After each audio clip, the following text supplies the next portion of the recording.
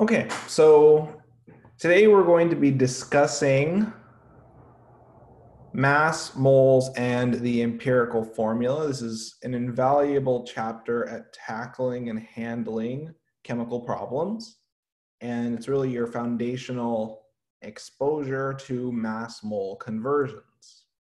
So let's talk a little bit about atomic mass. So particles have characteristic mass. So to use a more tangible, real-world example, suppose we have a penny, and this penny weighs 3 grams. So we can set this up as a conversion factor. We know that in 1 penny, there are 3 grams of that material.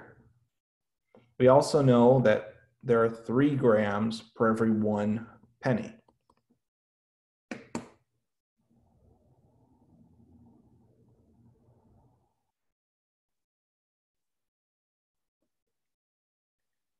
So we can use this conversion factor to calculate the number of particles in a mass. So for example, if we're asked how many pennies are in 36 grams, so in effect, we're going in our conversion scheme from grams to pennies. Okay. So if we have 36 grams and we want to go to pennies, what units would we want on top? What units would we want on top in our conversion factor? Pennies. Yep. So if we have 1 penny, that weighs 3 grams. Grams cancel, and we see that we'd expect there to be 12 pennies in 36 grams.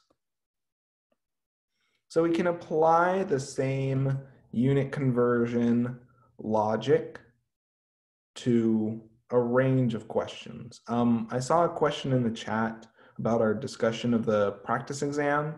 The practice exam is just for your reference. It doesn't affect your exam score in the slightest. So I have posted a Word and a PDF document of the practice exam for you to study, and then the actual exam is created as a Canvas quiz. So the practice exam is just for your reference to attempt. So what's really important to keep in mind is that the same mass does not represent the same number of particles. So for example, 1/4 weighs 6 grams. This is an analogy. So in 36 grams of quarters, we will see and we can calculate the number of quarters. So we have 6 grams per every 1/4. And we know that 1/4 weighs 6 grams. So then to calculate the number of quarters in 36 grams, we're going to go from 36 grams to quarters. And we know starting with 36 grams, to go from grams to quarters, we want the units of quarters on top. So we know that 1/4 weighs 6 grams. Grams cancel, and we see that there are 6 quarters. Now, the critical idea from this whole set of examples is this idea that the same mass of material does not correspond to the same number of particles. So, depending on the mass of your particle, such as your atomic mass, the same overall mass of sample can hold a different number of particles. Okay, so let's keep going with this idea. So what is the mass of our fundamental particles that we're dealing with? So atomic mass is the mass of an atom. So the periodic table gives the atomic masses of the elements in units are AMU per atom. Okay. Atomic mass provides us the means to count atoms by measuring the mass of a sample. So again, atomic mass has units of AMU per atom, where an AMU is a very small number of grams. Okay. So in this next example, let's try to figure out how many atoms of hydrogen are found in 30 AMUs of hydrogen given its atomic mass. So reading off from the periodic table, we see for hydrogen, we have 1 AMU per 1 hydrogen atom. We can equate this to 1.67 times 10 to the negative 24th grams of hydrogen for every 1 hydrogen atom. So remember, this number below the symbol is our atomic mass, which represents the mass of a single atom in units of AMU per atom. So we're given the mass in AMUs, and we want to calculate the atoms. So we're going from AMU to units of atoms. Okay, we can do that. So then if we start with 30.0 AMUs of hydrogen, we know that 1 AMU is present per every 1 hydrogen atom. So then, if we want to go from AMUs to atoms, what units need to be on top? What units need to be on top? We're going from AMU to atoms, just like our previous unit conversions. What units need to be on top of this expression? Atoms, yep. So in 1 hydrogen atom, we have 1 AMU. AMUs cancel, and that gives us 30.0 hydrogen atoms. Now, one thing that I want you to pay attention to is I label what atoms I'm referring to, in this case, hydrogen atoms, and I also label what mass I'm referring to. This is AMUs of hydrogen. That's really important because you can only use the atomic mass to calculate the number of particles if your sample consists of that element and it contains that element only. Let's do another example. So in this case, we're asked to figure out what is the mass of 30 AMUs of hydrogen in grams. So let's write our conversion. So you know we have 1.67 times 10 to the negative 24th grams per 1 AMU. Okay. In terms of our conversion, we're going from AMUs of hydrogen to grams of hydrogen. Okay. Whoops, one moment.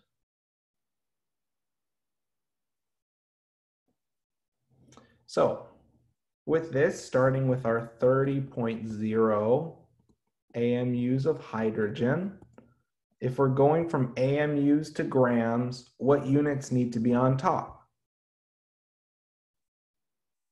If we're going from AMUs to grams, what units need to be on top?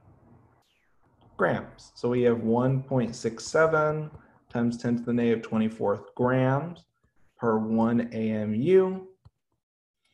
And if we punch that into our calculator,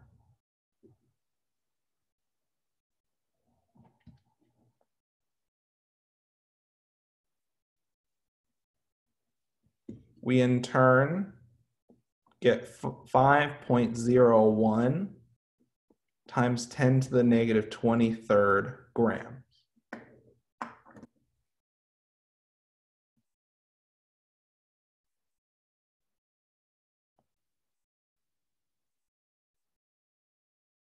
Any questions on this example?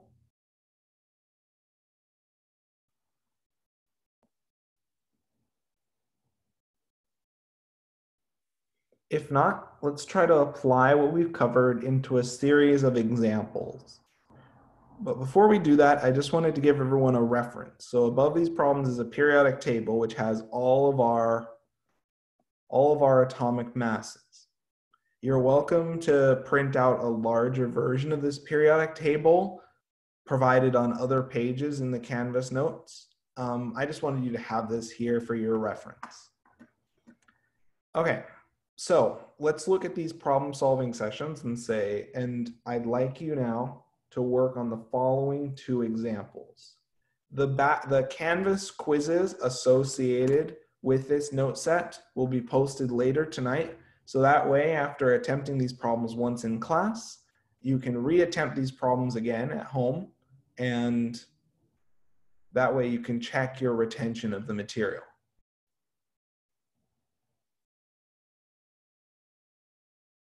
So let's spend about 3 minutes working through these two examples, and then we'll discuss momentarily.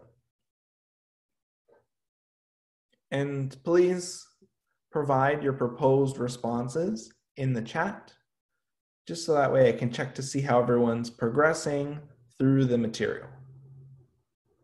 The Canvas quizzes associated with this note set again will be posted later tonight for you to reattempt the material and further practice the material found in these problem-solving sessions.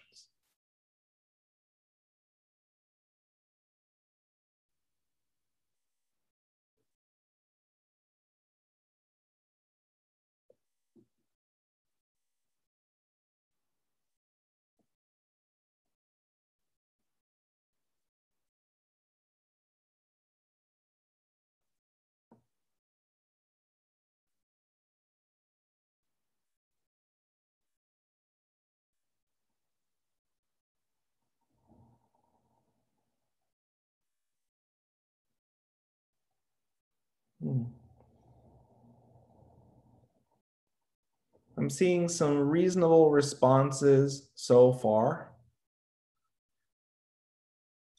To answer the question in the chat, I'm not sure. I would check to see if Canvas messages are forwarding to your personal email. Otherwise, I can send you the link via email each time we start a session. Let's try to get a few more responses.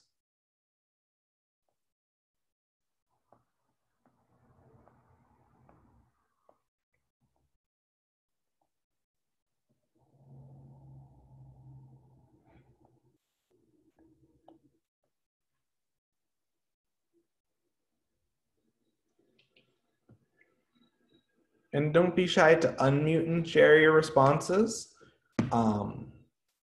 or to type your responses publicly or privately in the chat. The responses I'm seeing so far look pretty good. Let's try to get a few more responses in the chat, and then we'll discuss.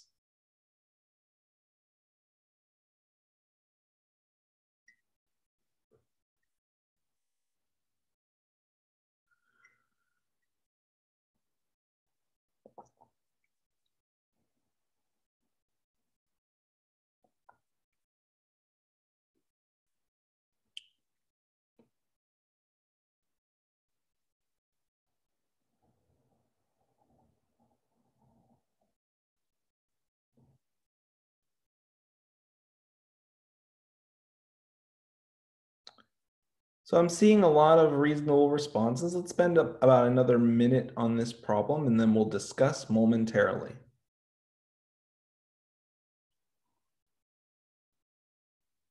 Let's try to get about 1 to 2 more responses and proposed solutions in the chat.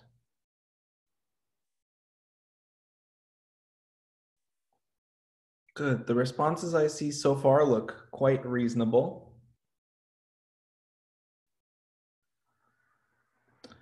So let's get started and let's look through the following two examples. So we're asked to figure out the mass and AMU of 16 atoms of carbon. So we're going from atoms of carbon to AMUs of carbon. Okay. So we have 16.0 atoms of carbon. And we know that for carbon, if we go to our periodic table, carbon has a mass of 12 AMU per atom. So let's use that. So one atom of carbon is equal to 12 AMU. So then, if we're going from atoms to AMU, we know that there are 12 AMUs of carbon for every 1 carbon atom. Now we can punch that into our calculator really quickly. So 16 times 12 gives us 192 AMUs of carbon. Perfect.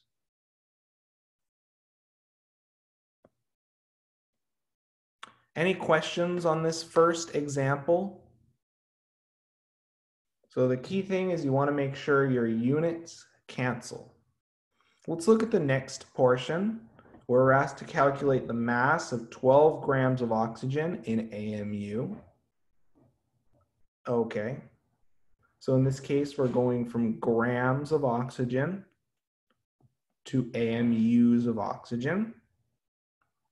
So we know that 1 AMU is equal to 1.67 times 10 to the negative 24th grams. So if we're starting off with 12 grams, we know that in 1 AMU,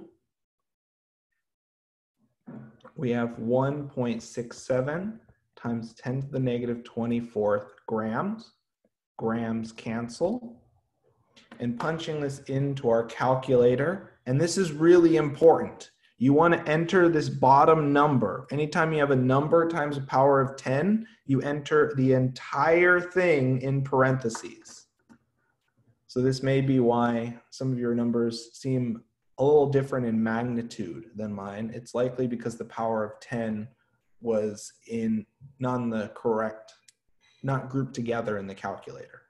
So if we punch this in the calculator, we'll get 7.185 times 10 to the 24th grams, which we then round to 2 sig figs to get 7.2 times 10 to the 24th grams. Now don't worry, we'll be doing a lot of practice with these types of conversions. This is our introduction to mass particle conversions. Any questions on these examples? Any questions on these examples? And really don't be shy to ask.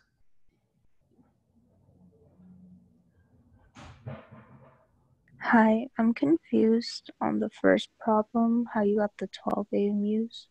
Ah, yes. So the atomic mass of an element is given in the periodic table under the element symbol. So for example, 12.011 would be the atomic mass of carbon. Just like in our example for hydrogen, our mass of hydrogen was about 1.007 AMU. So what you're going to do to figure out the atomic mass is you're going to look at the periodic table, you're going to find your element, you're then going to go straight to the number under your element symbol. In this case, we see 12.00 AMU is the atomic mass of a carbon atom. And that's the equality that we use to then go from atoms of carbon to AMU. Because if we have 16 atoms and each of those atoms has a mass of 12 AMU, then we have a total mass of 16 times 12, which is 192. Does that make sense? Yes, thank you. To explain one more time for the second example, so we're going from grams to AMUs, right? And we know 1 AMU is 1.67 times 10 to the negative 24th grams. So then if we start with 12 grams of material, to go from grams to AMUs, we want AMUs on top, grams on the bottom.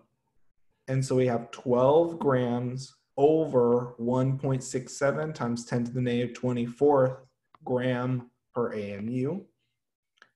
The power of 10 is kept with our number, so we enter this in our calculator in parentheses.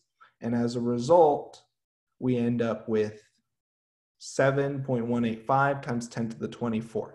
So in your calculator, you need to enter any number with an associated power of 10 in parentheses. Otherwise, your calculator will not will not give you the answer with the correct power of 10. It'll give you an answer that's orders of magnitude off.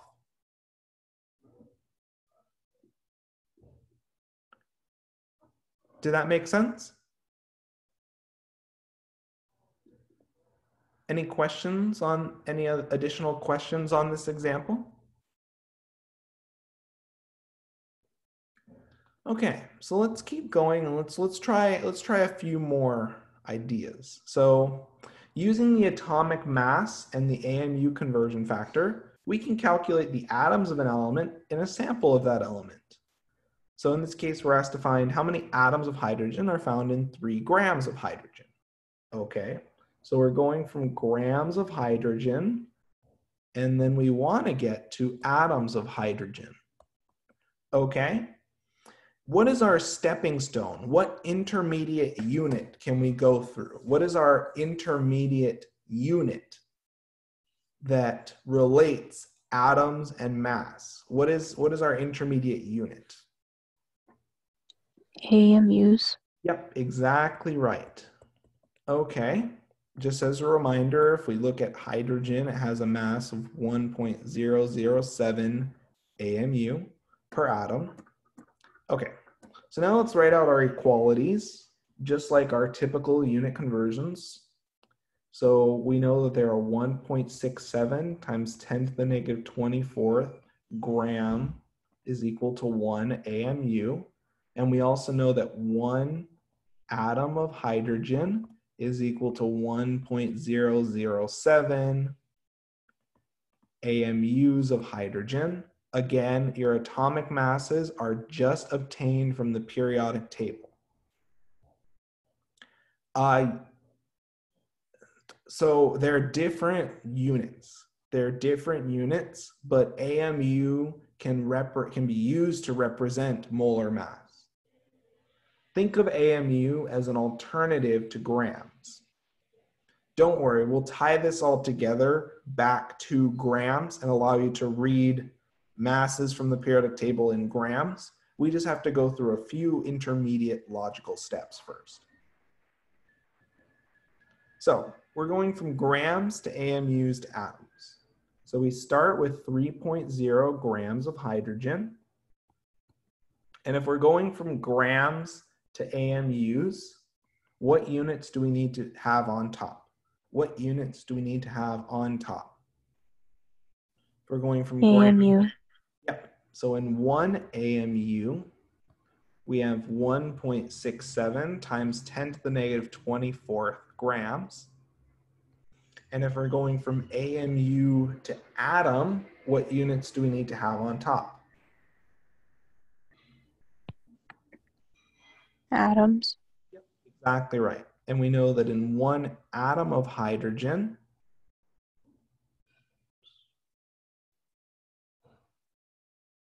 there is 1.007 AMUs of hydrogen. Grams cancel, AMUs cancel, and we're left with atoms of hydrogen. So let's punch that into our calculator really quickly.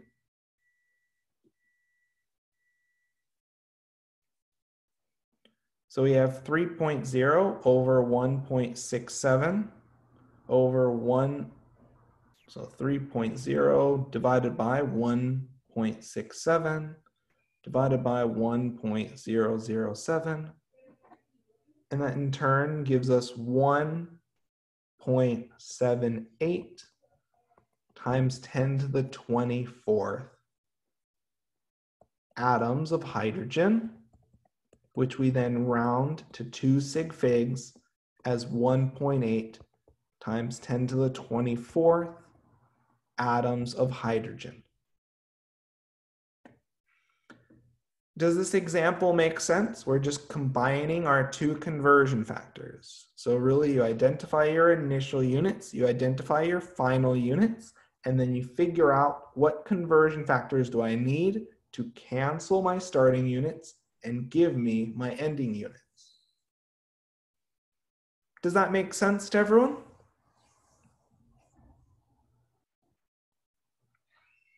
Any questions on this example? If not, let's continue on. And let's try to show in the second example, we're asked to figure out the mass in grams of 6.02 times 10 to the 23rd atoms of hydrogen. It's an interesting number to choose, and there's a reason for that we'll talk about in a moment. So we're going from atoms of hydrogen, and our end goal is grams of hydrogen. Our intermediate stepping stone that we know right now would be AMUs of hydrogen. So again, recalling our periodic table, we know that one atom of hydrogen is equal to 1.007 AMUs of hydrogen. We know that one AMU of hydrogen is also equal to 1.67 times 10 to the negative 24th grams of hydrogen. Now that we have our conversion factors established, let's write out our initial number, which is 6.02 times 10 to the 23rd atoms of hydrogen. Okay, and now since we're starting from atoms and going to AMU, what units need to be on top? What units are we going to have on top in this case? AMUs of hydrogen.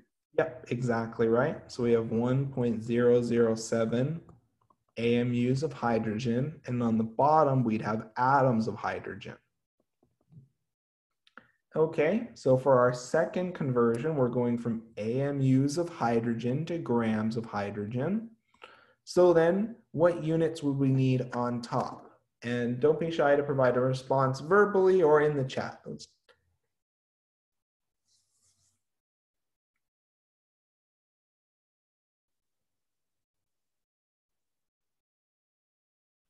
So what units should we have on top if we're going from AMU to grams? What units do we want on top? Grams, exactly. So we have 1.67 times 10 to the negative 24th grams of hydrogen per every 1 AMU of hydrogen. Okay, atoms cancel, AMUs cancel, and we're left with grams. Wonderful. Exactly as we want. Okay, so let's enter this into our calculator. So in this case, we get 10.12 times 10 to the negative first, which simplifies to 1.01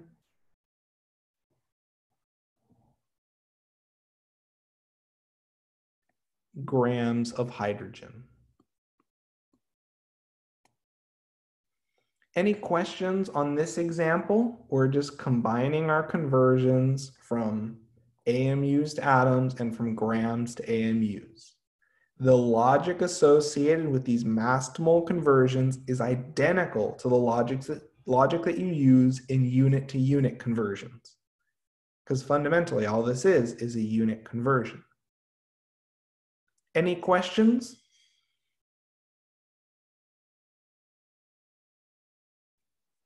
Okay, let's keep going now. So here's the periodic table once again if you need a reference. And let's try to calculate, and I'd like you to calculate, and this will be posted on the corresponding problem solving Canvas quiz later today. And I'd like you to answer the question, how many atoms of nitrogen are in 140 grams of nitrogen? And I'll pull up the periodic table just so that way you can see everything you need to. And then let's spend about 3 to 4 minutes on this problem, and then we'll come together as a group to discuss. Please don't be shy to message me your responses via the chat feature or via Canvas message, and you'll have an opportunity to reattempt these problems later today through the Canvas modules.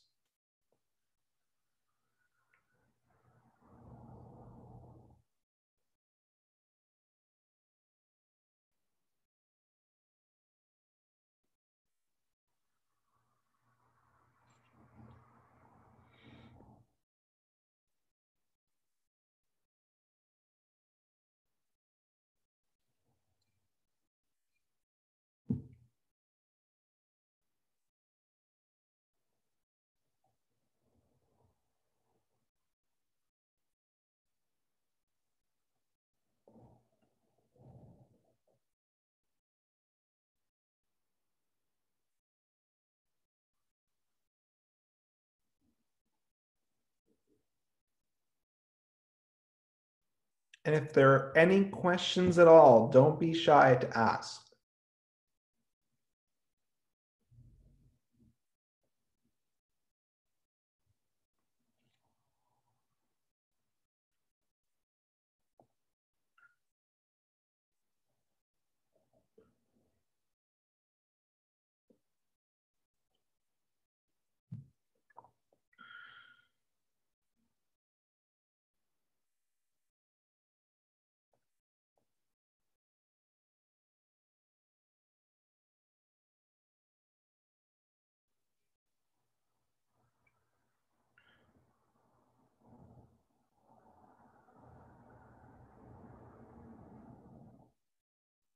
And don't be shy to message me using the public or private chat feature in Canvas with your proposed responses, so that way I can provide feedback.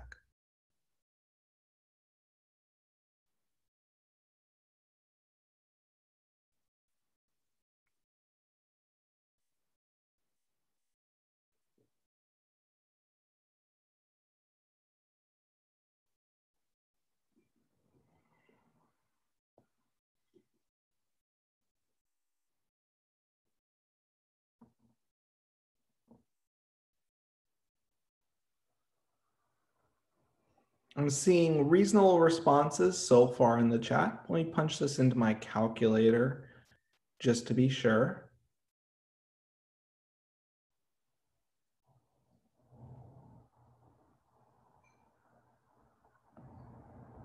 Yep, exactly right. So the responses I've seen so far in the chat are perfect.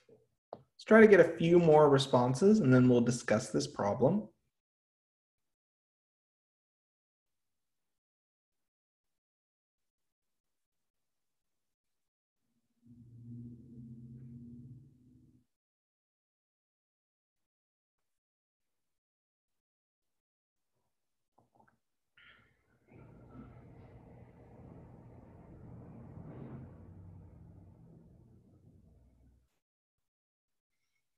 So we see some reasonable responses in the chat. Just make sure that your units are canceling and that when you enter your values into the calculator, you keep the power of 10 grouped with the number in parentheses. So let's now discuss this example. So we found in the periodic table, if we went up to nitrogen, the number below nitrogen is 14.00. That's convenient, that's for sure. Okay, so then we're starting off reading through this problem. We want to go from grams of nitrogen to atoms of nitrogen. And our intermediate stepping stone will be AMUs of nitrogen. So then, let's write out some equalities. We know that in 1 AMU of nitrogen, we have 1.67 times 10 to the negative 24 grams of nitrogen. We also know that 1 atom of nitrogen is equal to 14.00 AMUs of nitrogen. And one thing I just want you to keep in mind, for the purposes of sig figs, these conversion factors from AMUs to grams and from atoms to grams, or atoms to AMUs, sorry, these are exact numbers. They have a really large number of sig figs, so they're never going to constrain the precision of your measurement. So when you look at atomic masses, when you look at conversion factors, remember those are exact numbers. Okay. So we have 140 grams of nitrogen. Okay, we're going from grams to AMUs. So what units need to be on top?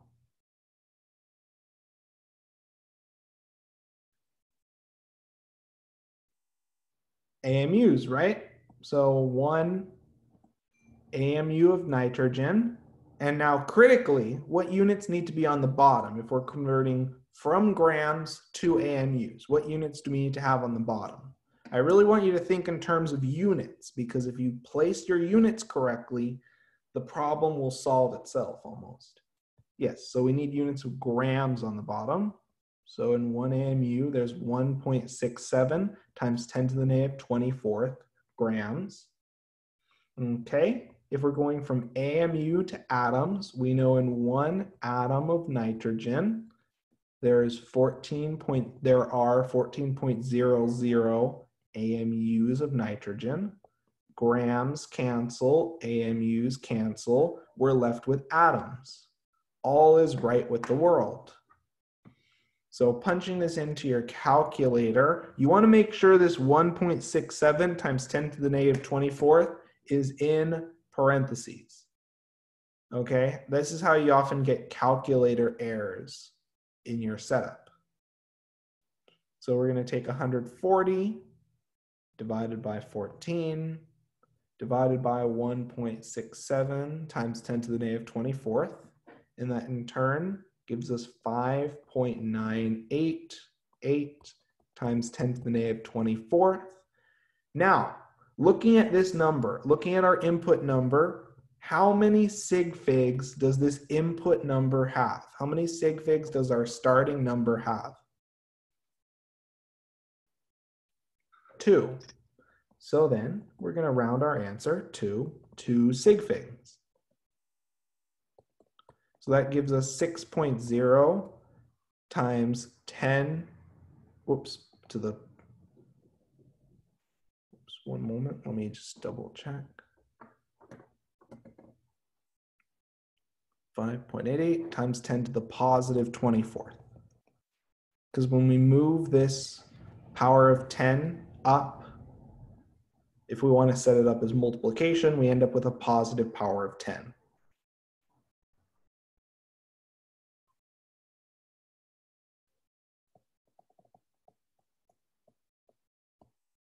Here we go. Any questions on this example? Again, keep the number and the power of 10 together in your calculations. So is the exam how we took the quiz? So if it'll tell us if we need to put the units or not, and Yes. whether it needs to be in scientific notation or not? Yes. So by default in Canvas, the Canvas doesn't accommodate scientific notation very effectively. So in some cases, you'll likely deal with just long form numbers.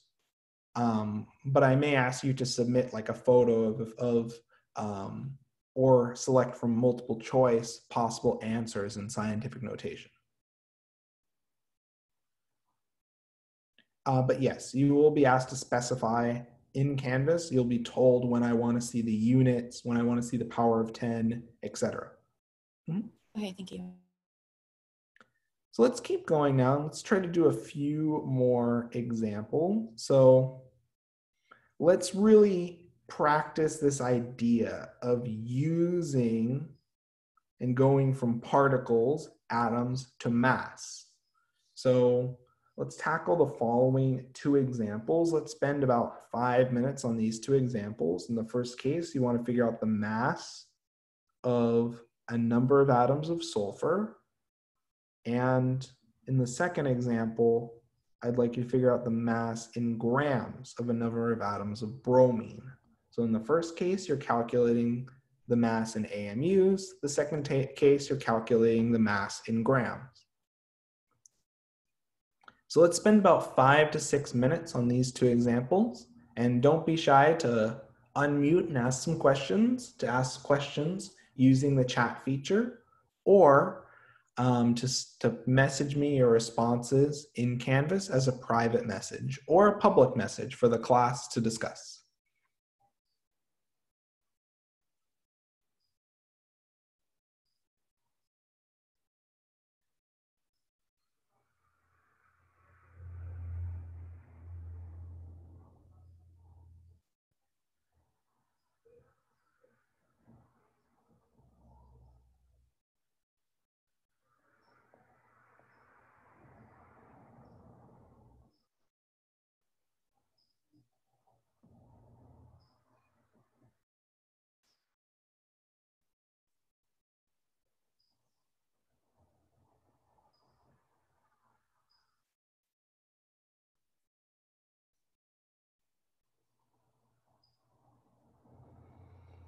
and we'll discuss in about another 5 minutes.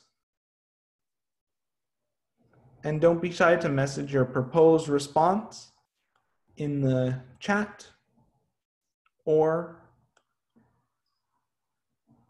okay, let's see. So I'm already getting a few responses in the chat for these two questions. Allow me to enter the data into my calculator, and I'll be able to provide some feedback in a moment.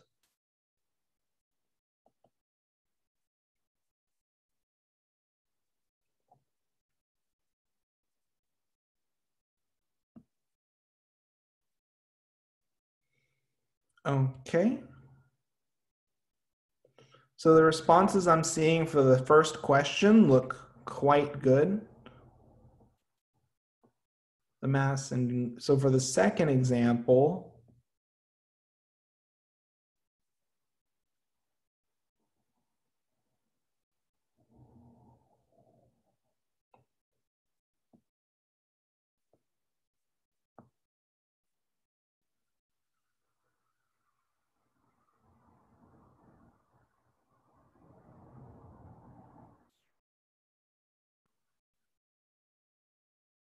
all the responses I'm seeing in the chat so far look perfect.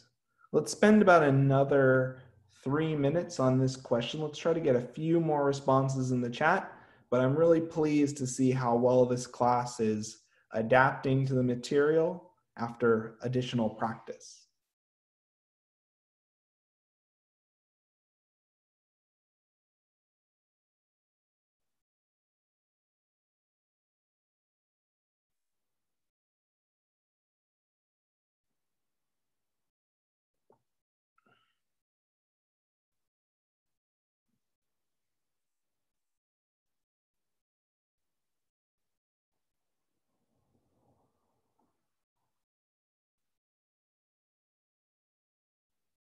And if there are any additional questions, don't be shy to ask them in the chat or unmute and ask your questions verbally.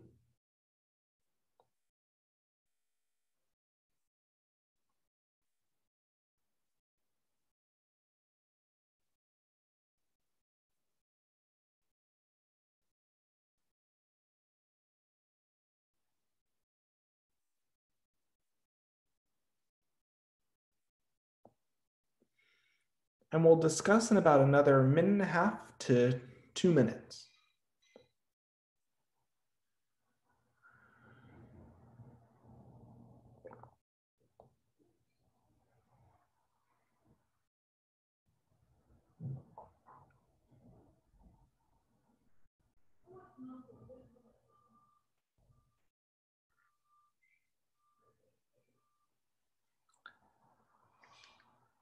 So I've seen a large swath of perfectly correct responses in the chat feature. So let's now discuss this problem and just create our formal instructor solution.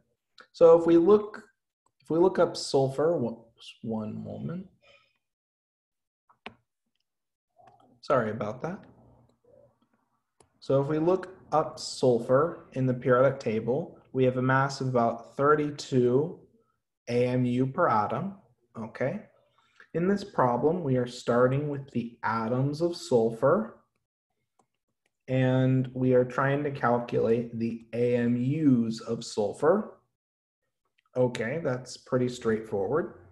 So, we know that there are 32 AMUs of sulfur per every 1 atom of sulfur.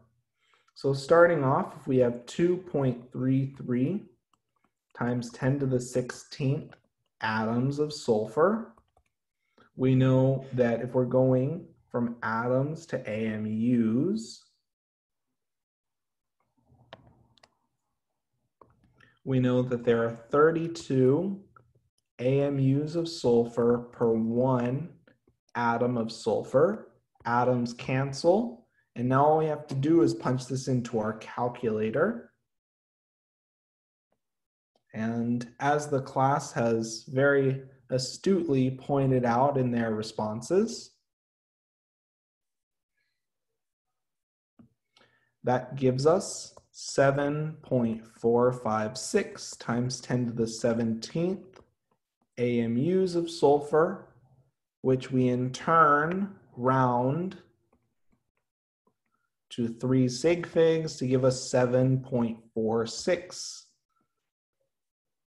times 10 to the 17th AMUs of sulfur. Perfect. And almost all of the responses I got for this question 1 were exactly perfect, which is quite encouraging. Let's look at this next example. We have to figure out the mass in grams of a certain number of atoms of bromine.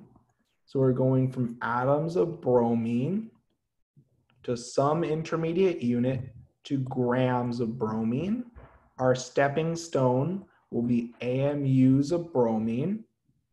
If we look at the periodic table, for bromine, just really quickly, we see bromine's mass is 79.90. Okay, we'll need that for later.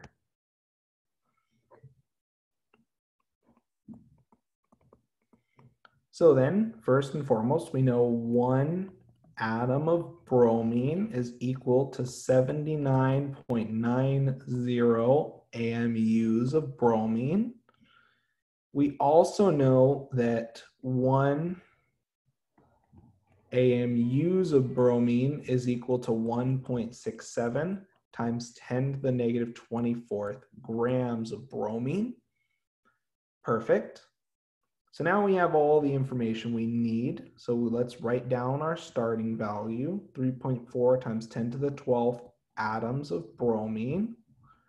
Okay, we know if we're going from atoms to AMUs, we're going to need to have AMUs on top. So we have 79.90 AMUs of bromine per 1 atom of bromine. Then we're going from AMUs to grams, and we know that we have 1.67 times 10 to the negative 24th grams of bromine per every 1 AMU. Okay, atoms cancel, AMUs cancel. We're left with grams. So let's now punch that into our calculator.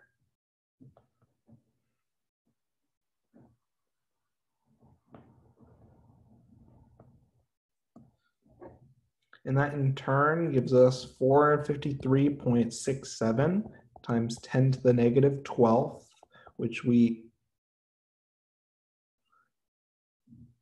then write as 4.5367 times 10 to the negative 10th grams. We then round to 2 sig figs, which gives us 4.5 times 10 to the negative 10th grams. Does this example make sense to everyone? Any questions on this example? When we're trying to find the AMUs, sometimes on the periodic table, there's like 2 values. Which value do we use? So on the exam periodic table, I'll give you, you'll only see 1. You can use either. They're within experimental error. Well, let me rephrase. Using one of those values or the other from the given periodic table will not substantially affect the end result of your calculations. So you can use either. In cases where I want you to calculate the mass to a high number of sig figs, I will give you the exact atomic mass or exact molar mass that I want you to plug in. Does that make sense? Yeah, thank you. Okay, so we've done a few problem-solving exercises.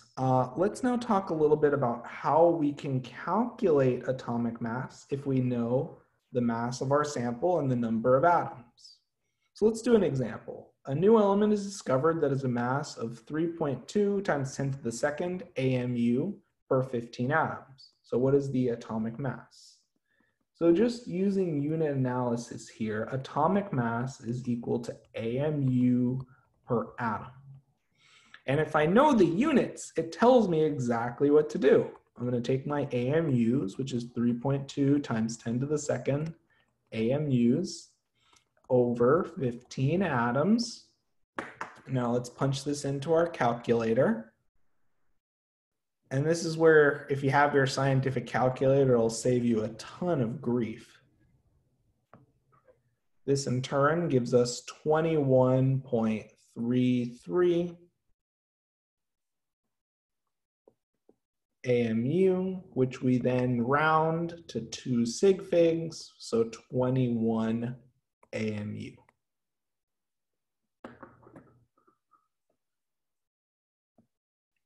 Does this make, oh, whoops. This is AMU per atom, which in turn gives us 21 AMU per atom.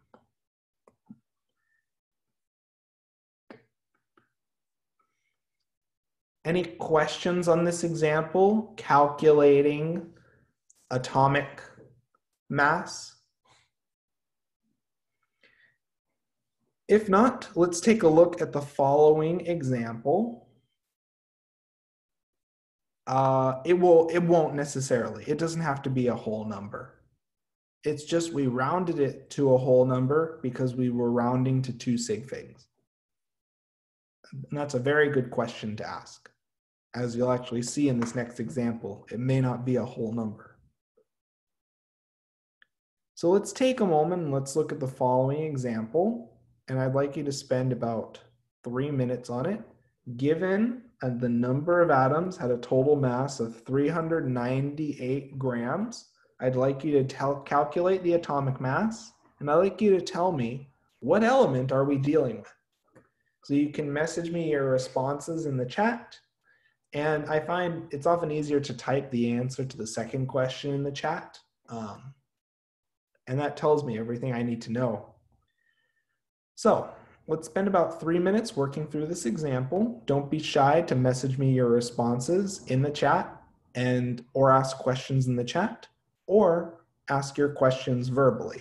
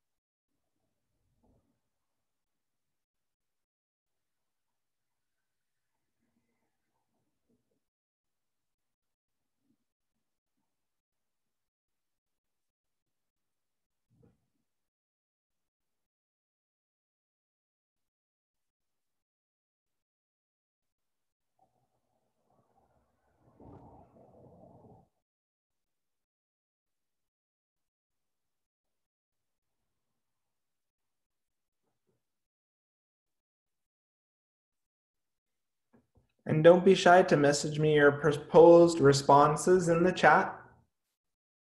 Or if you have any questions, don't be shy to ask questions during this session, and we'll discuss in about another 2 minutes.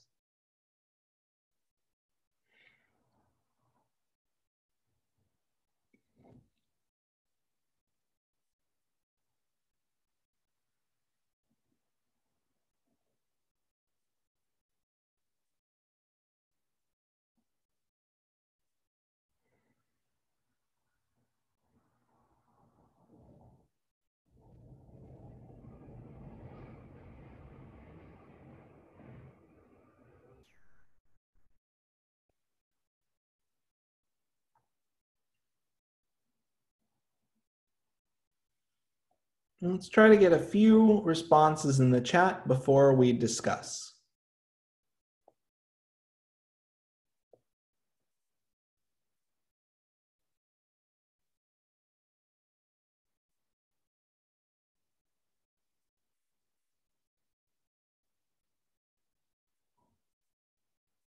I'm already seeing some reasonable responses so far. Let's try to get a few more responses and we'll discuss in about 1 minute.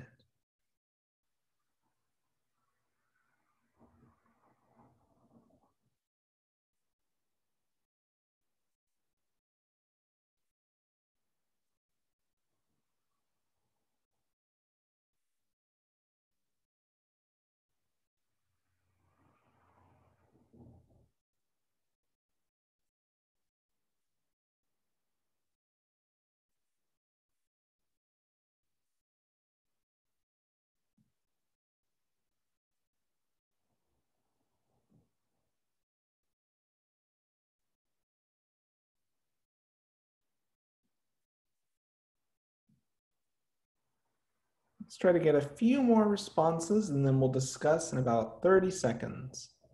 Just to give everyone enough time to formulate their own solution and compare their work in solving this problem to the solution's work.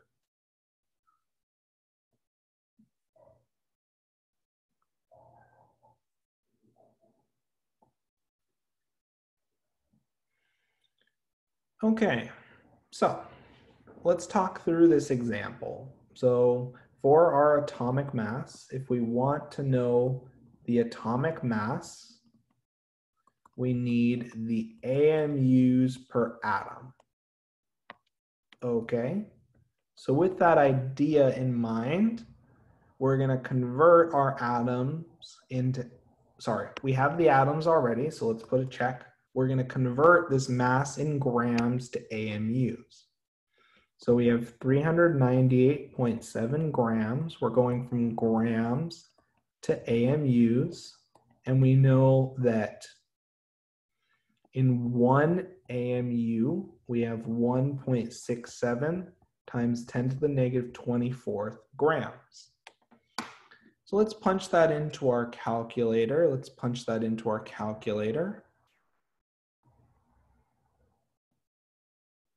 And that in turn gives us 238.74 times 10 to the 24th AMU that we round to 2.3874 times 10 to the 26th AMU.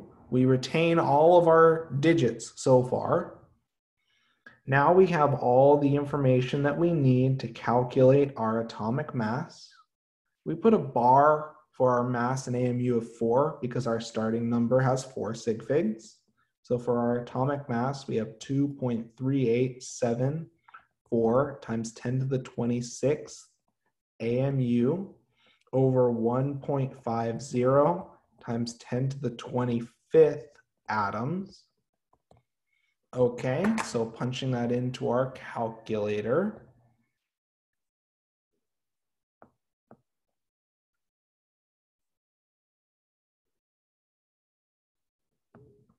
That in turn gives us 15.916 AMU per atom, which we in turn round to 3 sig figs, which is 15.9 AMU per atom, which suggests that we have a sample of oxygen.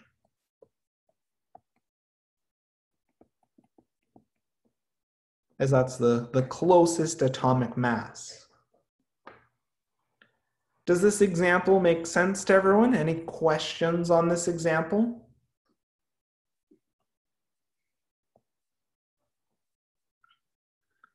If not, let's continue on with the next portion of this exercise. And let's talk about an extension to this idea of atomic mass, which is molecular weight. So molecules are obviously composed of 2 or more atoms. Compounds are composed of 2 or more different elements. So the mass of a molecule, or the molecular weight, is the sum of the atomic masses of all atoms in that molecule. So you take the mass of the atom times the number of atoms of that element. Molecular weight can also be colloquially known as molar mass or molecular mass, depending on the textbook and the instructor. I'm partial to molar mass, mass per mole. Helps you see the units. So the number of each element in a molecule is given by the molecular formula subscripts. So from the formula, you can figure out the number of atoms of each element in that compound. So let's do an example. So let's calculate the molecular weight of the following molecules. So chlorine, Cl2. So the mass of chlorine, we have 35.45 AMUs per chlorine atom. We have 2 chlorine atoms. Where did we get this 2 from? Well, let's show that. We have a subscript of 2, so that in turn tells us we have 2 chlorine atoms. And that in turn gives us a molar mass of, so there are 2 chlorine atoms in 1 chlorine molecule. Atoms cancel, and we're left with 70.90 AMU per chlorine molecule. This last part is just me being very particular about the units. Suppose we're dealing with a compound now. So in this case, we take the mass of sodium, which if we look in our periodic table, would someone like to volunteer looking at their periodic table? What is the mass of sodium? What is the mass of sodium? What is the atomic mass of sodium? 22.9. Yep, okay, perfect. So we have 22.9 AMUs per sodium atom.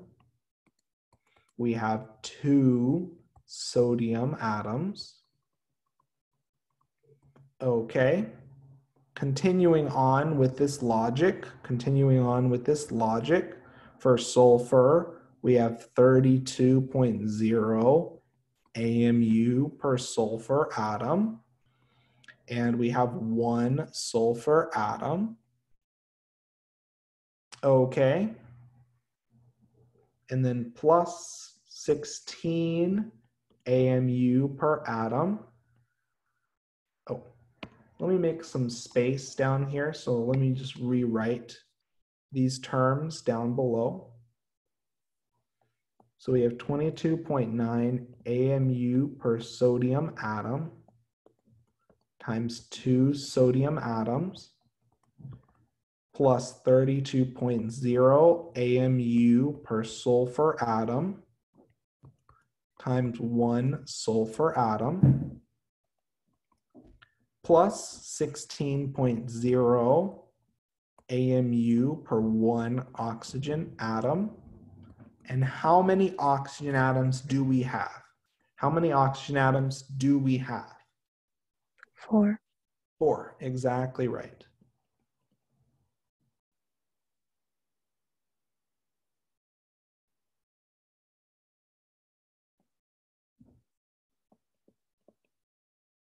Okay, so if we punch this into our calculator,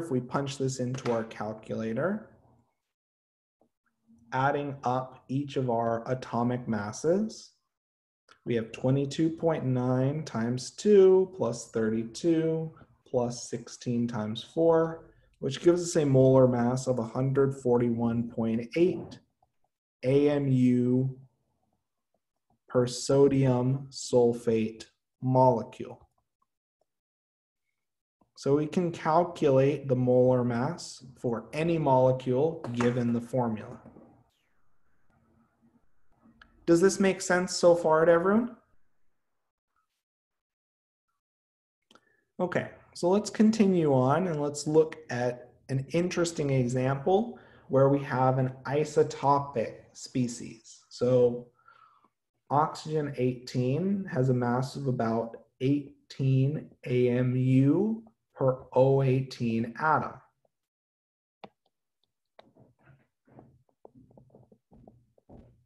the mass number is about equivalent to the atomic mass for most isotopes. So if we wanted to calculate the molar mass or the molecular weight of H2O18, we know that we have 1.007 AMU per hydrogen atom, and we have 2 hydrogen atoms, plus,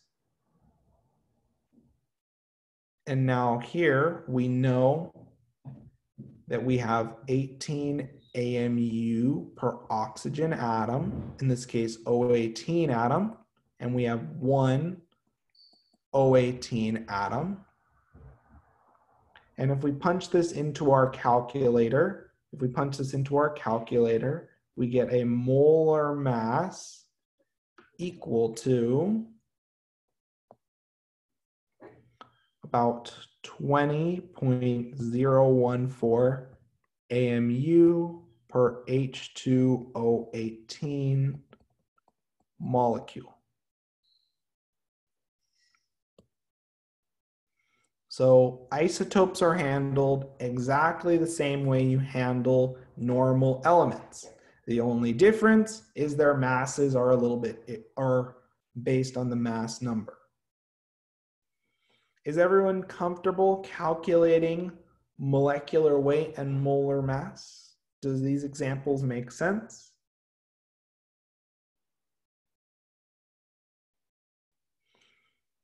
Well, to test our understanding, to apply what we've learned, let's look at the following examples, and I'd like you to calculate the molecular weight for the following molecules. So let's take about 2 to 3 minutes to work on this example, and then we'll come together as a group to discuss.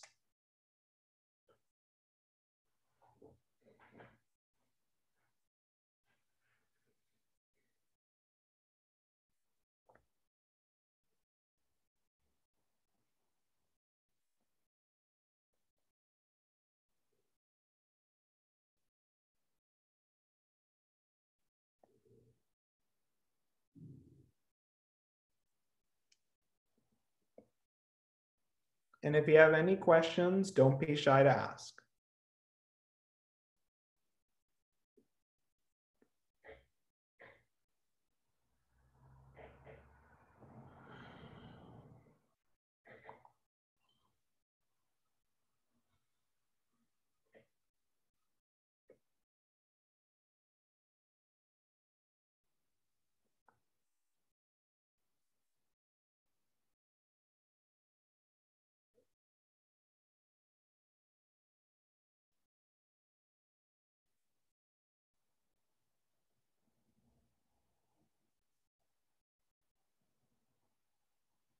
I'm already seeing some reasonable responses for the first molar mass calculation. And now let's try to focus on calculating the molar mass of our second compound. But the responses I see so far look perfect. Spend around another 2 minutes on this example.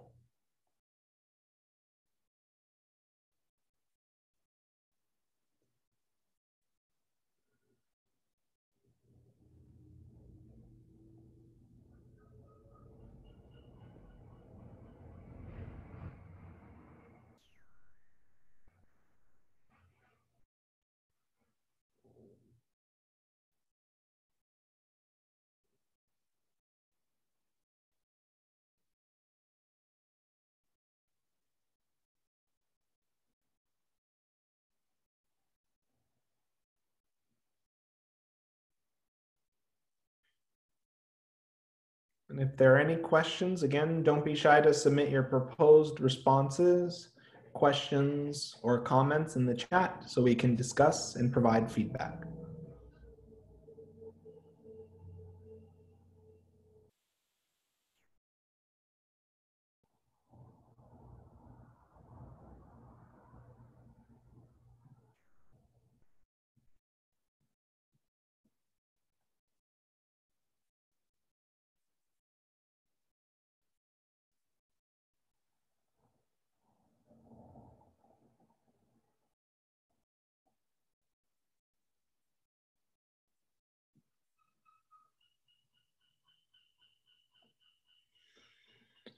Seeing a lot of reasonable responses in the chat so far. Let's spend about another minute on this example and then we'll discuss.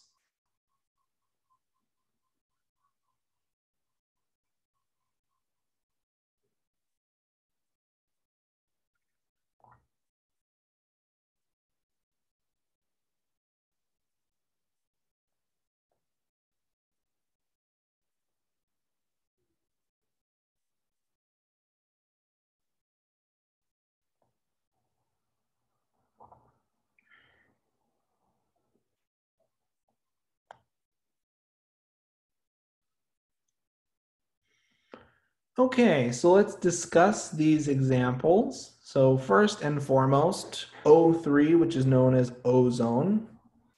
So we have 16 AMU per 1 oxygen atom.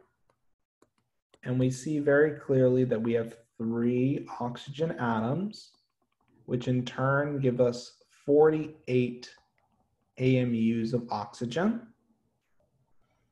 So for barium phosphate, so for barium, we have 137.3 AMU per 1 barium atom.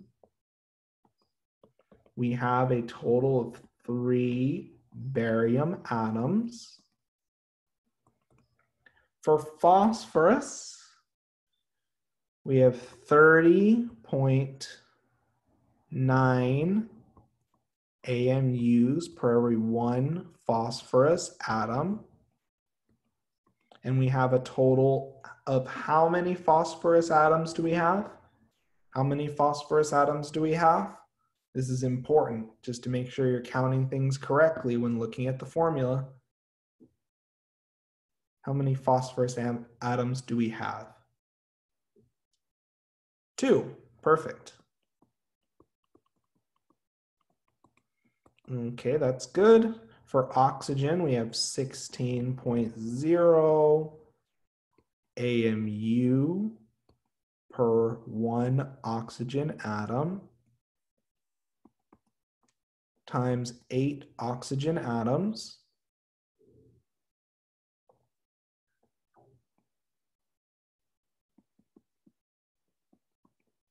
And if we punch that into our calculator, we get the following result.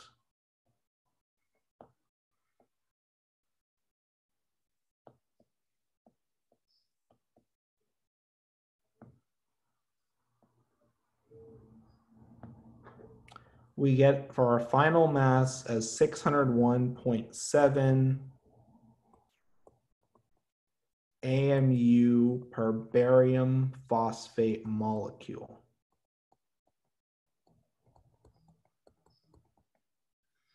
There may be some slight variation depending on how many sig figs you carry through for your atomic mass. Just for completeness, let's do another example to address some questions students may have.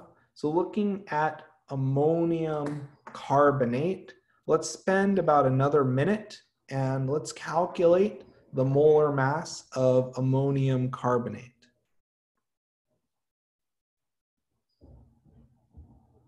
Yes, I will tell you when it needs to be a whole number. By default in Canvas, Canvas will accept typically whole numbers only. So you'd want to convert your number in scientific notation to a whole number, just so that way Canvas can accept it with no issues. So let's look at this next example, and given what we've seen from our molar mass calculations, which were perfect so far, let's do one more example in the next minute and a half to 2 minutes, and then we'll discuss this next example for the molar mass of ammonium carbonate momentarily.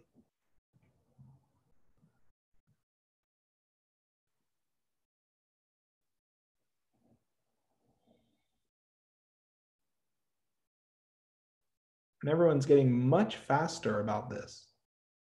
It's very good to see. And once we get a few more responses in the chat, then we'll discuss.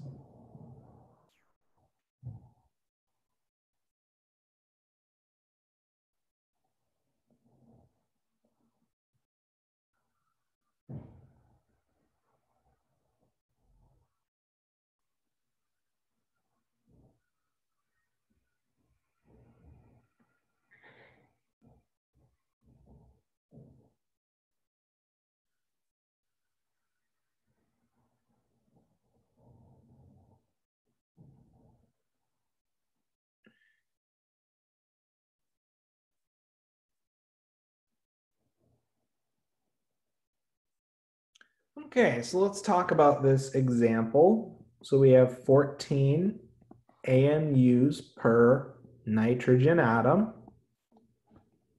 We have a total of 2 nitrogen atoms. We have 1 AMU per hydrogen atom. And we have a total of 8 hydrogen atoms. For carbon, we have 12 AMU per carbon atom. And we have a total of 1 carbon atom. For oxygen, we have 16 AMU per oxygen atom. And we have a total of 3 oxygen atoms. So if we punch this into our calculator, that in turn gives us 14 times 2 plus 8 plus 12 plus 16 times 3. That gives us a molar mass of 96 AMUs per ammonium carbonate molecule. Okay, wonderful. So I've seen everyone's quite comfortable calculating molar mass. And now let's try and think a little bit about how can we express the number of atoms in terms of quantities that we can actually measure. So the mole is our chemist's idea of a solution to express these particles in terms of quantities that we can actually measure. So the masses of atoms and molecules are very small. Now we handle quantities on the scale of grams. And as a result, we need to look at a group of molecules or atoms in order to have a reasonable total mass of those atoms, right? We handle things on the scale of grams. Atoms are on the scale of 10 to the negative 24th grams. So let's look at a really large number of atoms. And if we have enough atoms in our group, we can actually weigh that group of atoms. We can actually start to think about those groups of atoms in terms of quantities we can measure. So the analogy I like to use, we count eggs in dozens. So 12 eggs per dozen, or in general, 12 things per dozen. So for example, if I say I have 2 dozen eggs, how many eggs do I have in 2 dozen? I know this seems silly, but bear with me because this really highlights an important point. Yeah, there are 24 eggs. So we have 2 dozen eggs, and we know that there are 12 eggs per 1 dozen. And that in turn gives us 24 eggs. Now, I could just as easily replace eggs if I said 2 dozen atoms, for example. How many atoms would that be? 2 dozen atoms would be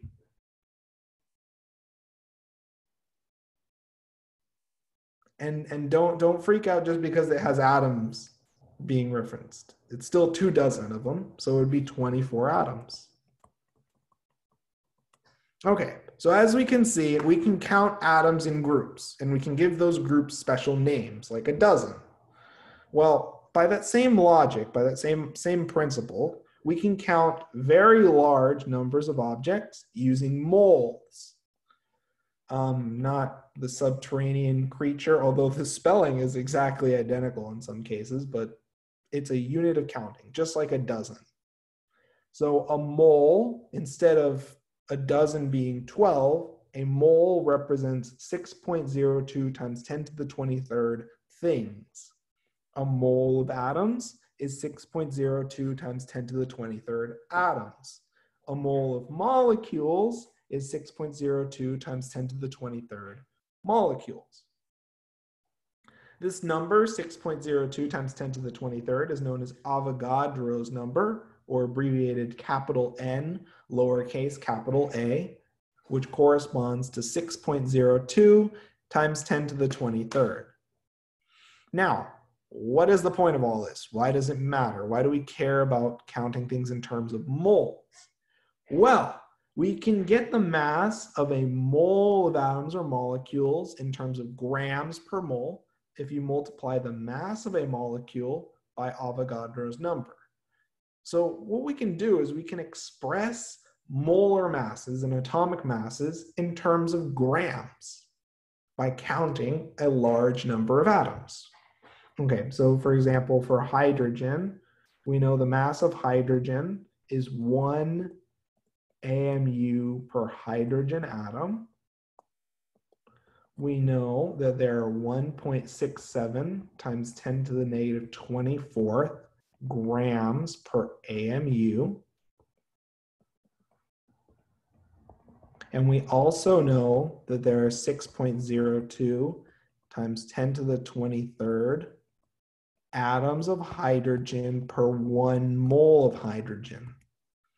Atoms of hydrogen cancel, AMUs of hydrogen cancel, and if we punch this number into our calculator, we see 1 AMUs of hydrogen per 1 atom of hydrogen is equal to 1 gram of hydrogen per 1 mole of hydrogen atoms. So the beautiful thing about Avogadro's number is it allows us to, looking at the periodic table, directly read off the mass in terms of gram per mole from the periodic table. So the molecular weight in gram per mole is about equal to the molecular mass in AMU per molecule. So if we look at the periodic table, for example, for oxygen, that 16.0 can represent 16.0 AMU per hydrogen atom, or it can represent 16.0 grams of hydrogen per 1 mole of hydrogen atoms. So we can express groups of atoms in terms of moles. And because of that, we can now count a mole of atoms and get a quantity that we can actually measure on the balance. And I need to make a fix. This should be oxygen. I had hydrogen on the mind for my previous example. Anyway, so the mass in AMU per atom is the same as the mass in gram per mole, and you can read it directly from the periodic table. Does this make sense to everyone so far? Is everyone comfortable with this idea so far?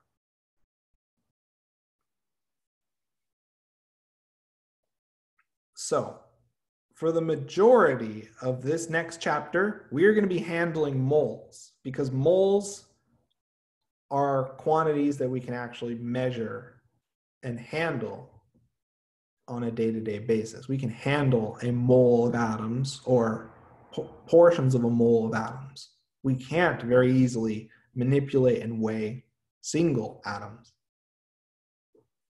Okay, so in mass to mole conversions, so there's a general scheme that I like to show. It's a little problem-solving guide. And so to go from atoms and molecules to moles, we use Avogadro's number. So Avogadro's number is our conversion factor. To go from atoms and molecules to moles, we are going to divide by Avogadro's number. Oops, one moment, allow it a second. Oh, sorry about that. Give me one moment to reset OneNote.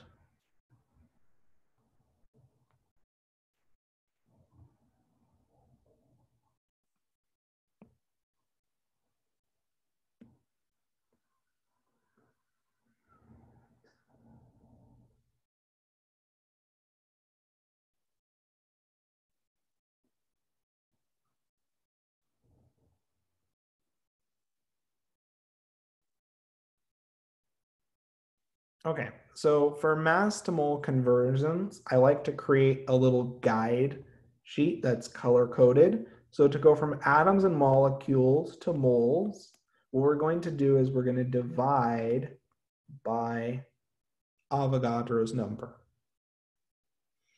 If we want to go from moles to atoms and molecules, we're going to multiply by Avogadro's number.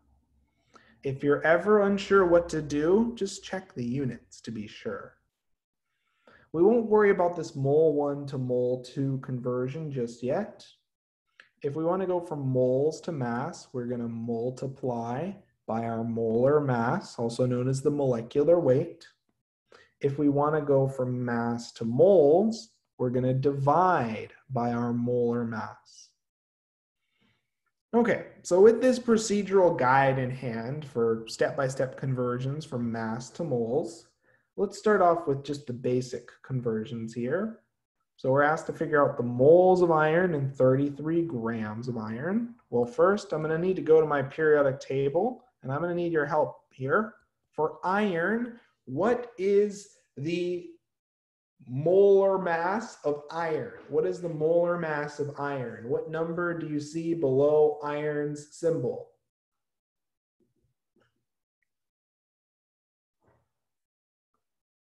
What is the molar mass of iron?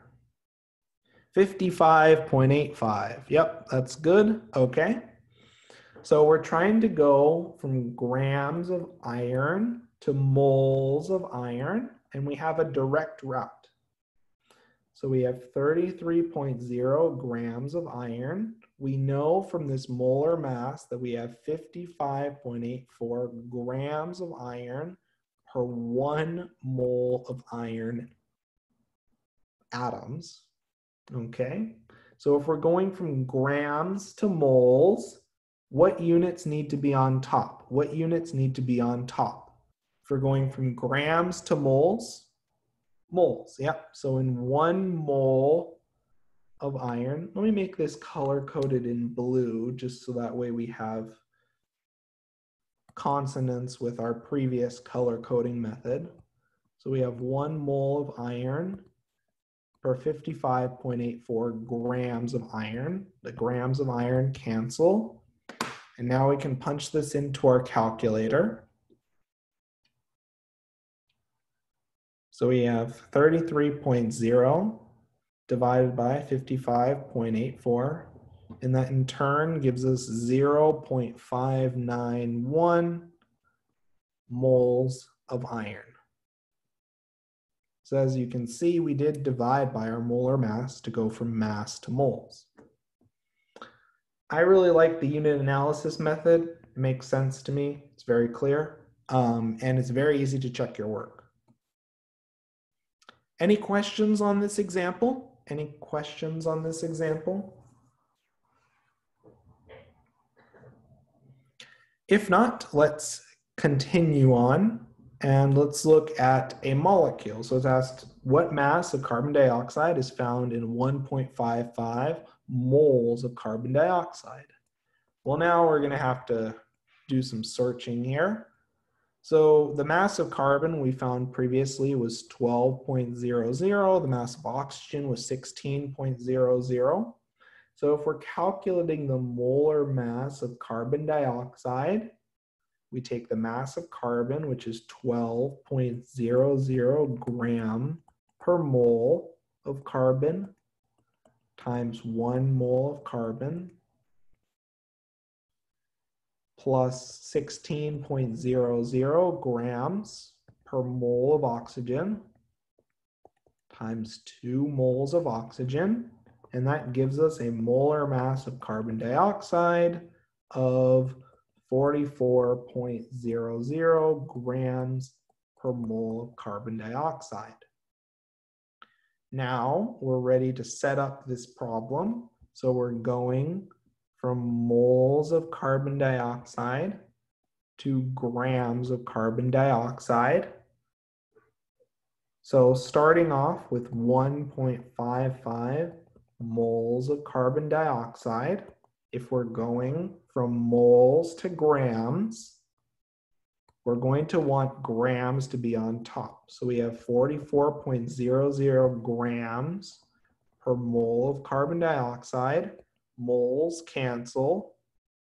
And in effect, we have multiplied by our molar mass. And all we have to do is enter this into our calculator. So we have 1.55 times 44. And that in turn gives us 68.2 grams of carbon dioxide. Does this example make sense to everyone so far? So we're just combining the skills that we've learned throughout today's lecture, calculating molar mass, using the molar mass to calculate the mass of a compound, and everything fits together.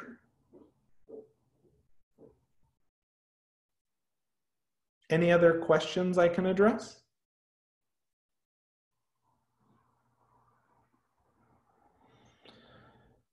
Okay, so let's continue on now. And I'd like you to attempt the following pair of examples. Let's spend about 5 minutes on these two examples. I'd like you to tell me what mass of carbon is found in 2.5 moles of carbon. And then I'd like you to tell me how many moles of C6H6 are found in 156 grams of C6H6. And we'll discuss this example in about 5 minutes. And don't be shy to message me with your proposed solutions or unmute to ask questions.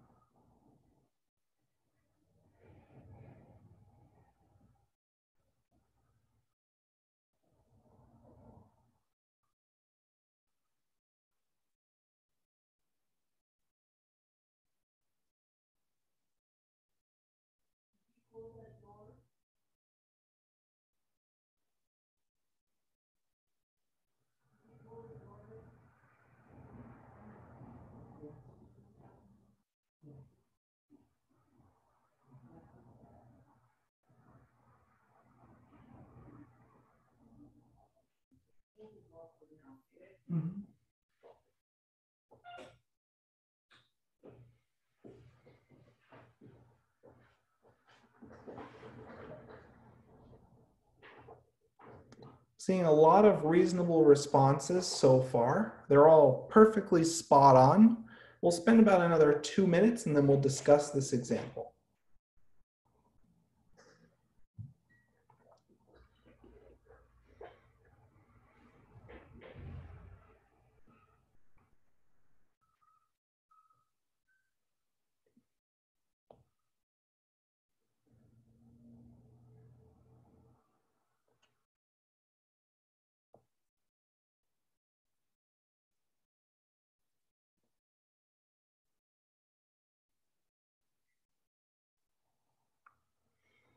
But overall, all the responses I'm seeing in the chat look spot on. So let's discuss this example now. So we're asked to figure out the mass of carbon in 2.5 moles of carbon. So we're trying to go from moles of carbon to grams of carbon. We know for 2.5 moles of carbon, looking at our periodic table for carbon, we have 12.00 for our molar mass. So from 2.5 moles of carbon, we know that there are 12 grams of carbon in 1 mole of carbon. So let's apply that conversion factor. So we have 12 grams of carbon in 1 mole of carbon. And that in turn gives us, after punching it into our calculator,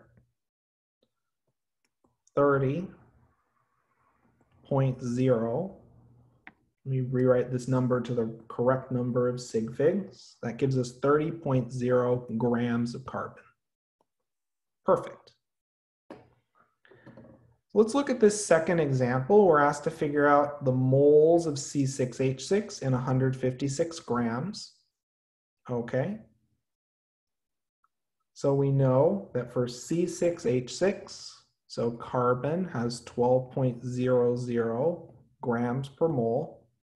Hydrogen has 1.00 gram per mole. So to calculate the molar mass of C6H6, one moment.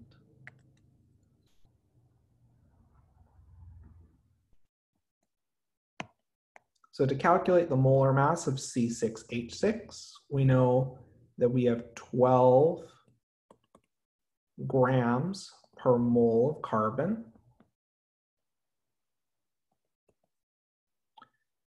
Allow me one moment just to reset this OneNote parse.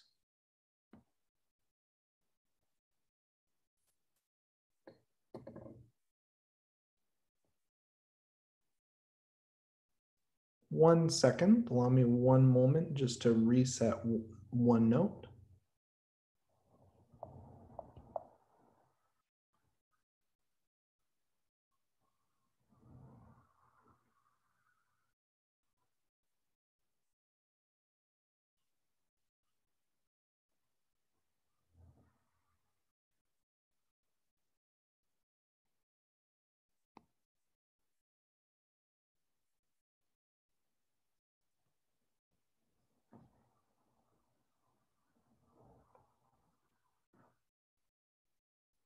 Okay, so continuing on with our molar mass calculation.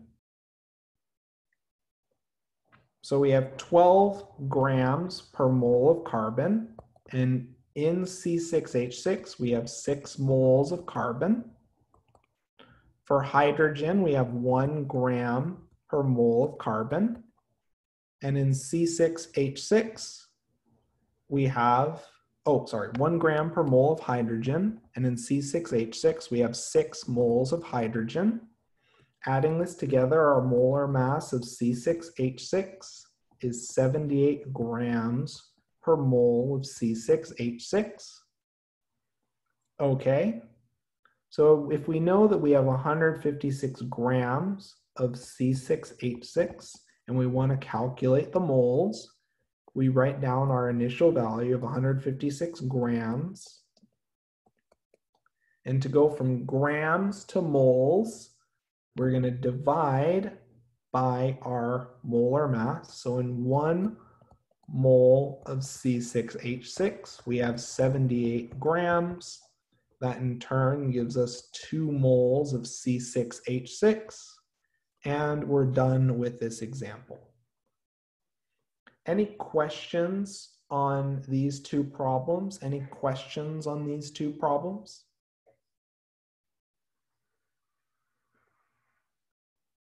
If not, let's continue on with the next few examples. So let's try to combine our rules for nomenclature with our rules for calculating and performing mass mole conversion. So in this case, we're asked, what is the mass in gram of a calcium phosphate sample that has 3.2 moles of calcium phosphate? Okay, so we're going from 3.2 moles of calcium phosphate to grams of calcium phosphate.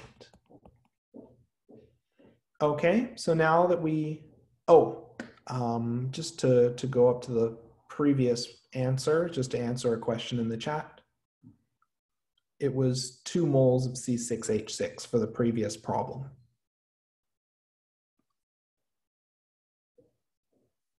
Did that address the question in the chat?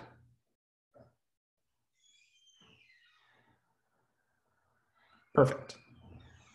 So now that we have our following scheme in place, for calcium phosphate, let's talk a little bit about dissecting the name. It's an ionic compound, so we have calcium 2 plus. Phosphate has a charge of PO4 3-. We cross our charges, and that gives us Ca3 PO4 2.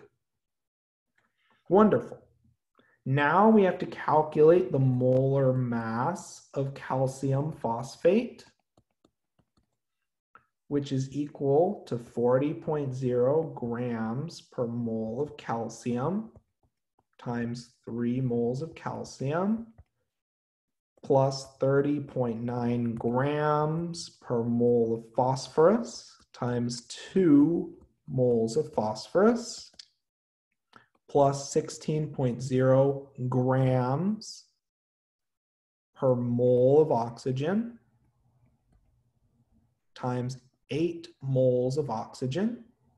And that gives us a molar mass of calcium phosphate equal to, and if this calculation seems like repetition, it's because you've actually done this before.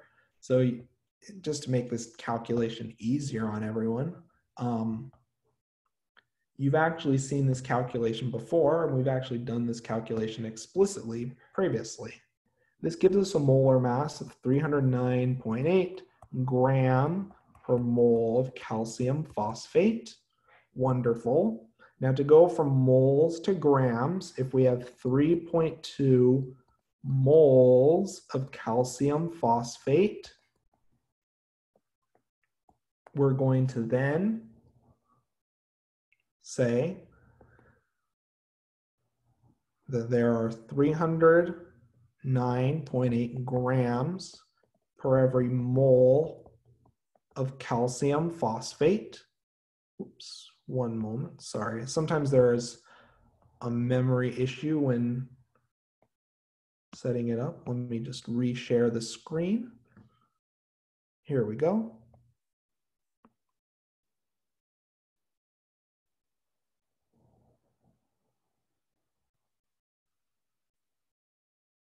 Okay, here we go. So we have 309.8 grams per mole of calcium phosphate.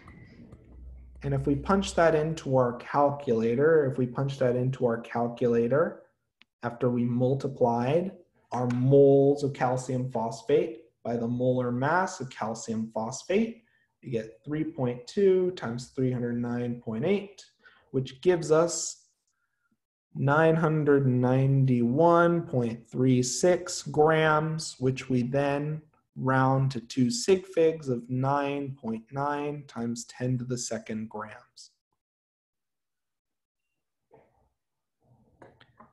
The only thing that's new in this problem is that you had to figure out the formula from the name.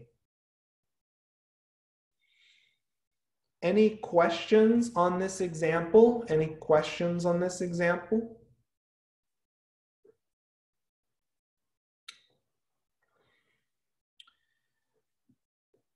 If not, let's take about 3 minutes and let's work through the following problem. In this case, we're asked how many moles of lithium sulfate are found in 165 grams of lithium sulfate. So your first order of business is to figure out the formula for lithium sulfate using nomenclature rules. And we'll discuss this in about 3 minutes.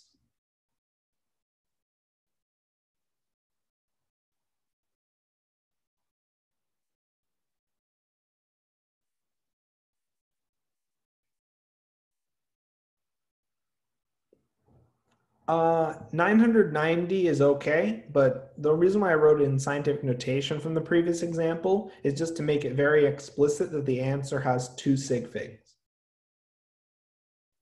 But yes, the long form number is also okay. I'm already seeing some reasonable responses in the chat. Spend about another minute and a half to 2 minutes on this problem. Let's try to get a few more responses, and then we'll discuss momentarily.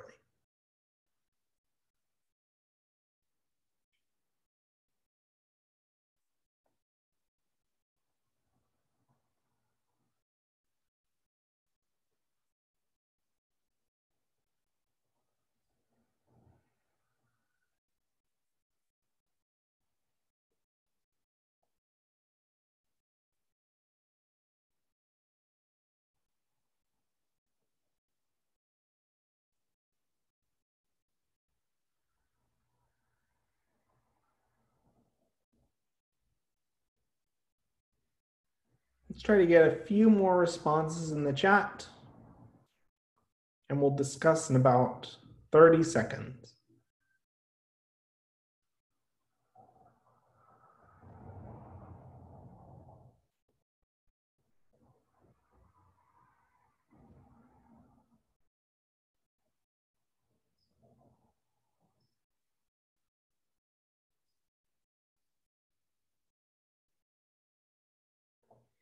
Okay, so let's discuss this example. So lithium sulfate, so we have a lithium plus, sulfate is SO4 2 minus. We cross our charges. That gives us Li2SO4. Next, let's calculate the molar mass of lithium sulfate. The molar mass of lithium is about 7.0 grams per 1 mole of lithium times 2 moles of lithium. For sulfur, we have 32.0 grams per mole of sulfur times 1 mole of sulfur plus 16.0 grams per mole of oxygen times 4 moles of oxygen. And if we punch that into our calculator, if everything was done correctly, we have 7 times 2 plus 32 plus 16 times 4. That in turn gives us 110 grams per mole of lithium sulfate. Now, if we have our grams of lithium sulfate and we want to calculate the moles of lithium sulfate, we write our initial quantity of grams, which is 165 grams. And then we know, based on our conversion factor, in 1 mole of lithium sulfate, there are 110 grams. So punching this into our calculator, we have 165 over 110. That in turn gives us 1.5 moles of lithium sulfate.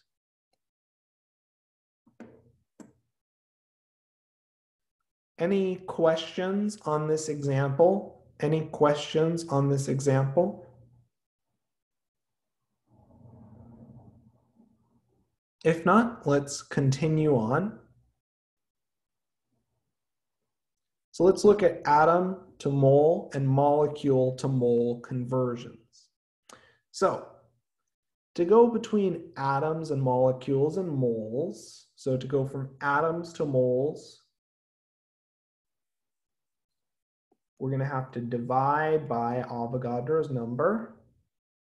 To go from moles to molecules or moles to atoms, we're going to have to multiply by Avogadro's number. Now, for atomic species, Avogadro's number allows us to convert from moles to atoms. For molecular species, Avogadro's number allows us to convert from moles to molecules, or from moles to formula units. Remember, formula units is a unique term used for ionic compounds.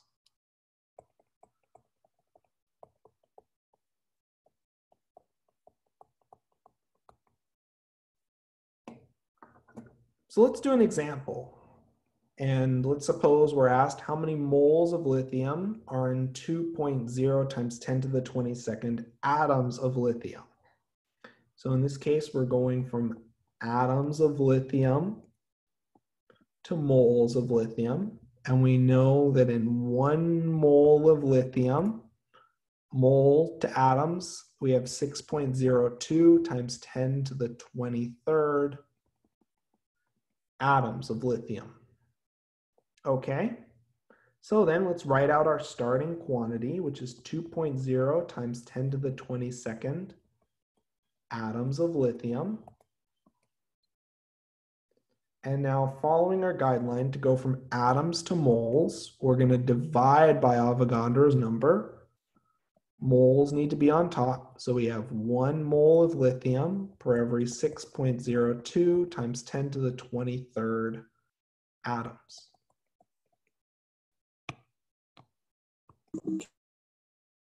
And if we punch this into our calculator, that gives us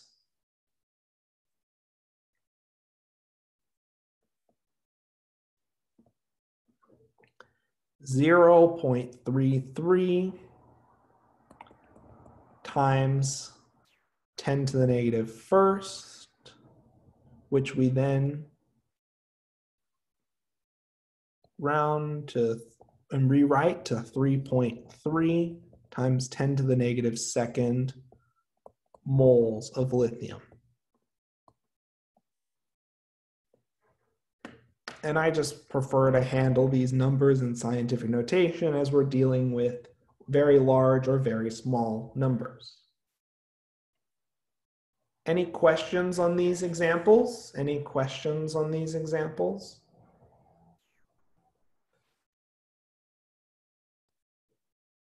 Okay, so let's try to apply what we've covered, and let's do one more guided example. So in this case, we're asked to calculate how many moles of sulfur are in a known number of atoms of sulfur.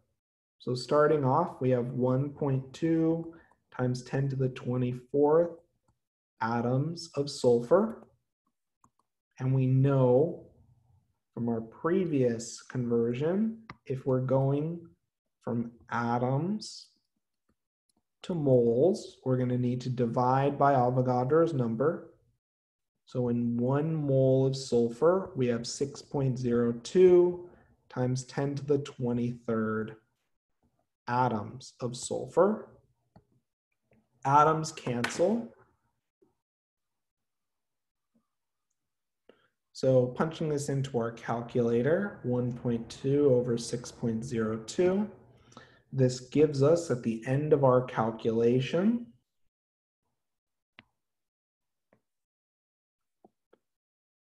2.0 moles of sulfur.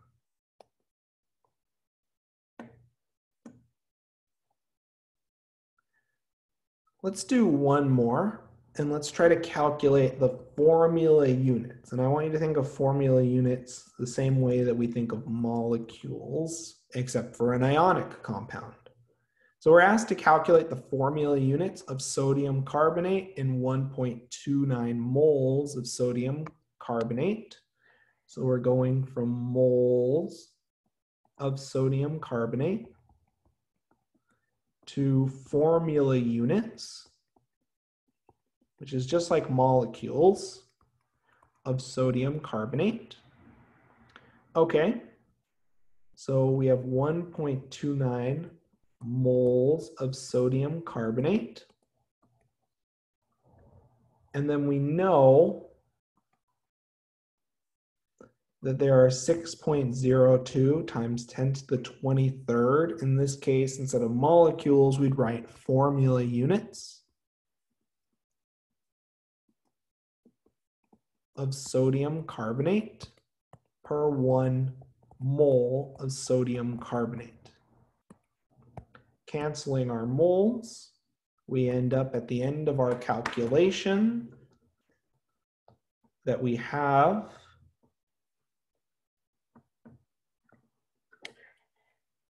7.765 times 10 to the 23rd formula units, which we then round to our final answer of 7.77 times 10 to the 23rd formula units.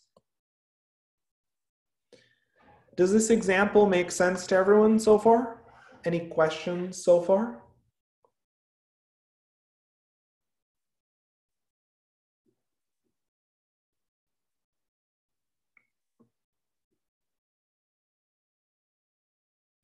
So, Let's now try to apply what we've covered, and I'd like you to tackle the following two examples over these next 3 minutes. And this will be our last example set for today.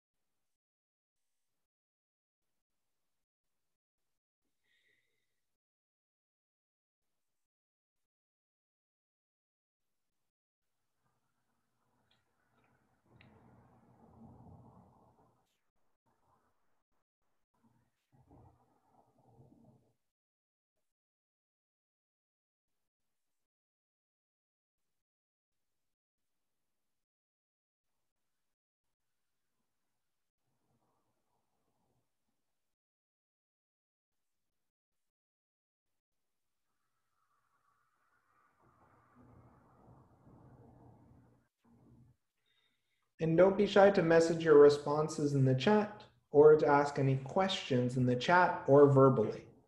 And we'll discuss these examples in about 2 to 3 minutes.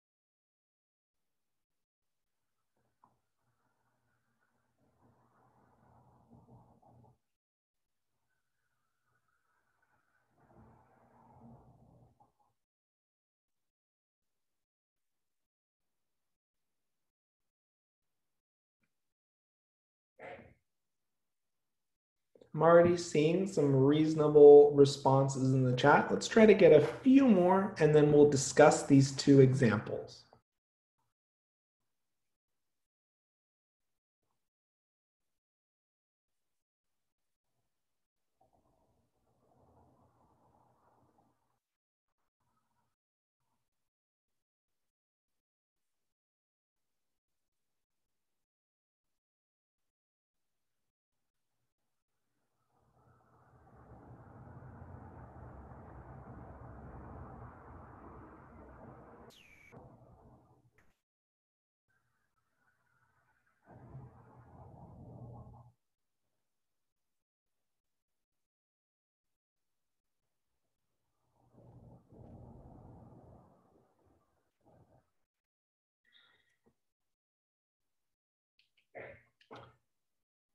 So let's discuss these examples. So first things first, we're asked to calculate how many atoms of nitrogen are in 0.25 moles of nitrogen. So we're going from moles of nitrogen to atoms of nitrogen. So we have 0.25 moles of nitrogen. And we know that there are 6.02 times 10 to the 23rd atoms of nitrogen in 1 mole of nitrogen. And that in turn, if we punch that into our calculator,